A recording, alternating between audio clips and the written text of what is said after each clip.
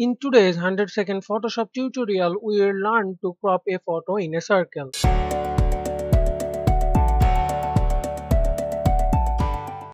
Welcome everyone. Assalamu alaikum. Me, Alamin Tushar here. Let's see. We cannot crop it with our crop tool in a circle. But there is a frame tool in our Photoshop. And there are two of them. That's circular or ellipse and the rectangular.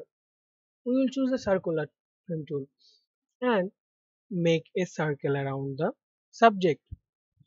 To make the proportion, press shift and make that frame. See, that has already made a transparent background in our photo. Let's go to the crop tool and now you can crop it according to your size. Let's see. Boom. If you want to make a border around the subject, just make this a smart object and now double click and go to stroke and you can play with the stroke. Press OK. That's a stroke around the subject. Now let's see. You should obviously keep in mind that you have to export it as a PNG or save it as a PNG. Let's see, export as PNG.